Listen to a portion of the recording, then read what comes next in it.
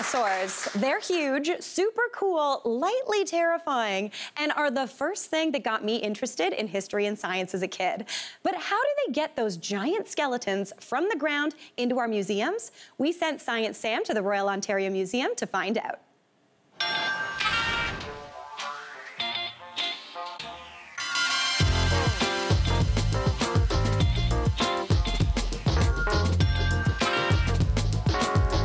Have you ever wondered how scientists turn this into this? Dinosaurs, the ultimate predators of the Mesozoic age, roaming the Earth before the age of man. Paleontologists are dinosaur detectives, piecing together clues big and small to figure out the mystery of what was prowling the Earth in the age of dinosaurs. Today, I'm behind the scenes at the Royal Ontario Museum, and with the help of some friends, we're going to uncover the mystery of what type of dinosaur this fossil belonged to over 66 million years ago.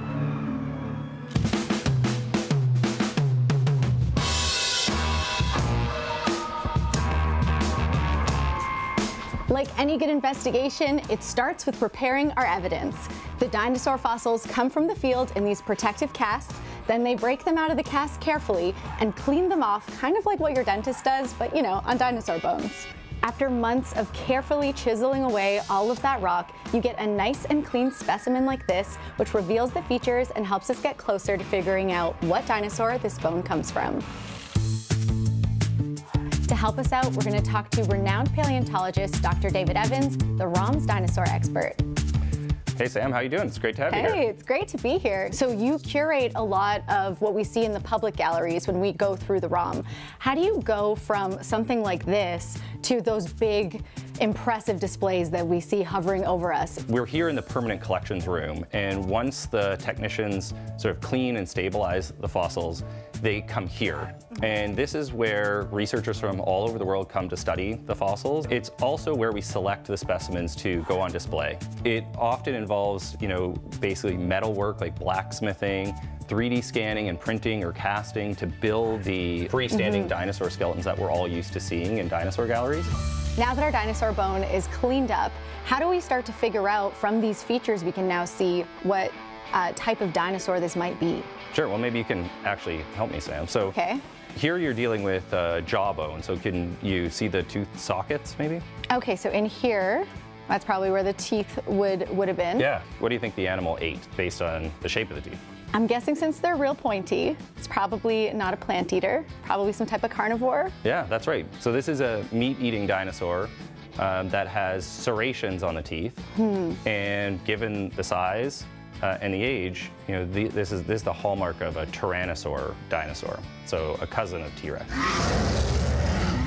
This is just what we can tell from looking at the outside shape of the bone. But with technology, we can actually scan a bone like this with a CT scanner and start to reconstruct what the inside looks like. So I should send you over to Danielle, who's our research assistant and paleo artist, and she can show you how we reconstruct a dinosaur brain and how she goes about reconstructing what animals like this look like. Awesome, let's do it.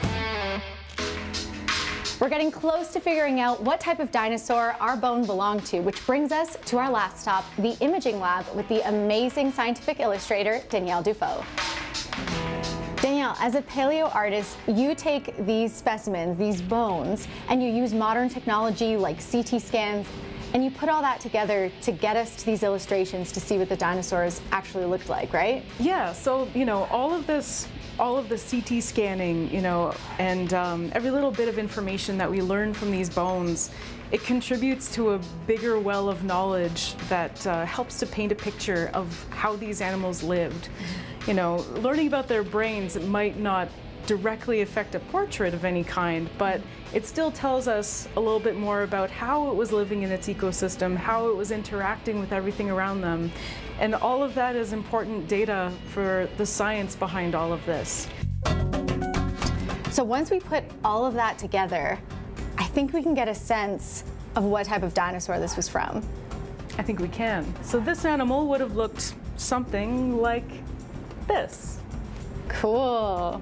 Ah, the Daspletosaurus, an older cousin of the world-famous T-Rex. Although they were generally smaller, they had much larger skulls and longer muscular tails. Can kind of see the resemblance here. What would it look like actually on this image that you made? Yeah, so this is part of the upper jaw. Okay. So the maxilla of the dinosaur. And this would have been right up along here, Cool. holding all of those teeth. Oh, this one even has a tooth in it. Two. Oh, what do you know?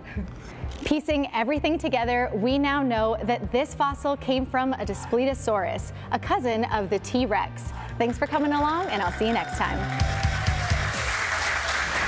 That was so cool. Hey, Sam. Hey. How are you? I am so good. That was so much fun. Oh my gosh, I know. I felt like you were like a kid in a candy store. I truly was. I would not have been able to seem as calm as you, though. I wanted to run around, but I was like, I can't break these fossils. No, you were holding, how old was it? 76 million years old. Just a cash, 76 yeah, mil. I was very nervous. Yeah. So we got a glimpse into what paleontologists do behind the scenes there, but going back even further, what happens like once they actually find that fossil in the wild? How do they get it from the ground into the museum? All right, so they're hiking, camping out for days. Like these are gruesome trips, really, really long. And not only do they have the challenge of finding the bones, they got to bring them back without breaking them. Yes. And that brings us to our demo today. We're making a field jacket, which is the protective cast they put the fossils in so they can hike them back to the lab. So this is our fake excavation site. It's honestly, this is the type. I like it. I didn't have to look at all. It's there. Yeah, no hiking necessary. We have some sand and we have our dinosaur bone. So the first thing you do if you discovered this in the wild, in the Badlands, Mary, you dig like a little moat all around it. Okay. Yeah, this is our pedestal.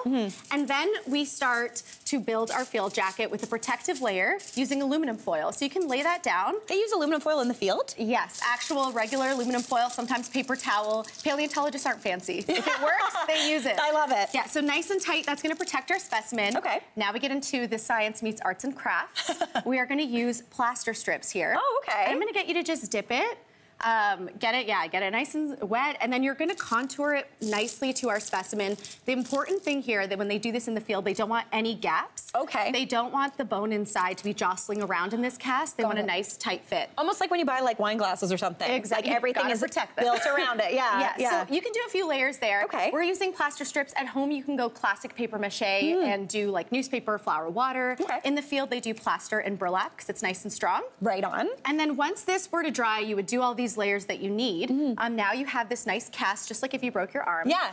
They'll dig it out with a chisel from the bone, from the rock beneath, sorry. Yeah. And then flip it, plaster the bottom. Okay. And you get something that looks like this. Oh my gosh. Yeah, now your bone is nice and protected just like a cast. Yeah. And this is what you would put in your pack, hike back with to take it to the lab.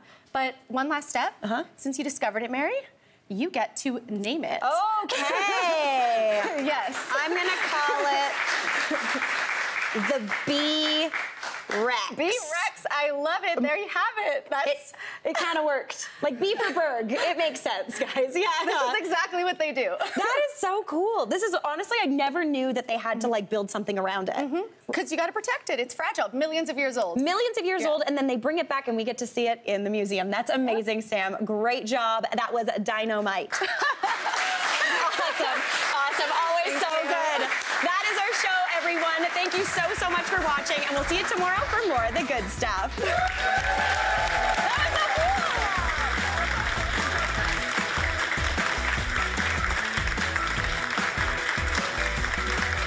Hey, Mary here. What did you think? Drop your comments below, and don't forget to like and subscribe for more of the good stuff.